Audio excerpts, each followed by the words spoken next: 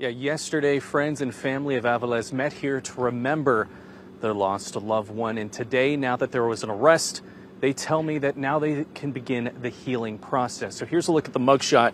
Mesa police arresting 18-year-old Peter Calderon III and charged him with manslaughter. Police were called out to Calderon's house near University Drive and Gilbert Road around 2 a.m. Sunday. They found Alvarez dead inside. According to court documents, Calderon and a witness made false statements to the police about what happened.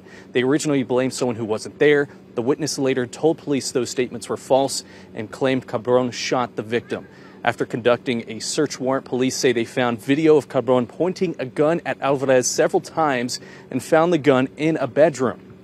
Alvarez's dad spoke to us this afternoon following the arrest. He says these past couple days he was full of anger and sleepless nights, but now that an arrest was made, he says he can begin healing and is hopeful people can remember his son for who he was. Even at 18 years old, you know, his accomplishments and all that, but about the kind of person that he made, the impact in the community, impact on his family, impact on, you know, church. But I knew that he was a special kid all along, as well as my other children. I loved them all, you know, and I'm gonna miss him. I'm gonna definitely miss him a whole lot.